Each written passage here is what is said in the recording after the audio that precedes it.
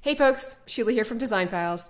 I just wanted to pop on with a quick video because I've got a great new feature that's available for you. It's definitely something that has been heavily requested by our membership and it's finally available.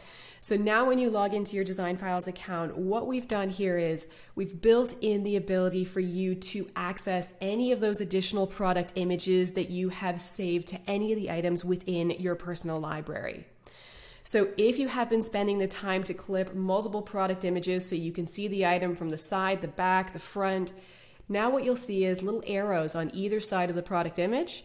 And if you click on those arrows, you're going to be able to flip through to see all the available images that are tied to this particular product. And you can grab the one that is best suited for the design that you're creating. So it's going to give you a lot more flexibility to quickly access those items and pull in the version of the product that's best going to suit your design. Now this feature has been built into your personal product library, but we also built it into the main product library as well. So that means if there are any items within our main product library that have additional product images, you now have access to those as well, and you'll be able to flip through all of the available versions of this product and then pull out the option that is going to best suit your design. Now, if you haven't been taking the time to save additional product images to any of the items that you upload to your Design Files account, you definitely want to start doing that from here on out so that you can build in that flexibility and grab the version of the product that's going to suit whatever design board you're creating. And the good news is it's really quick and easy to do. So let's just pop over here and let's say I want to grab this chair from Crate and Barrel. So if I wanted to do that, all I have to do is click on the Add to Design Files option in my bookmarks bar, and it's going to open up the clipper.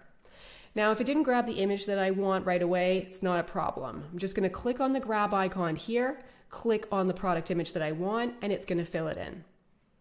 Now below that, you're going to see an option that says Clip Additional Images. So if you click on this, it's going to allow you to grab additional product images for this particular product. So what I'm going to do is I'm going to select this version now, and then I'll just click on the grab icon, click on the image I want, and it's going to fill it in. And I'm going to make my way through the rest of these images that I want. So I'll take this version as well, and I'll take this final version from the back.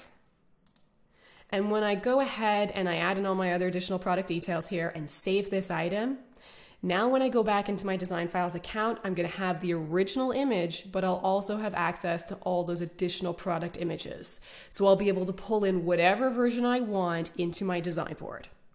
So there you go. That's how it works. I'm really excited to get this one out to you. So definitely pop into your Design Files account, give this new feature a try, and as always, let us know what you think.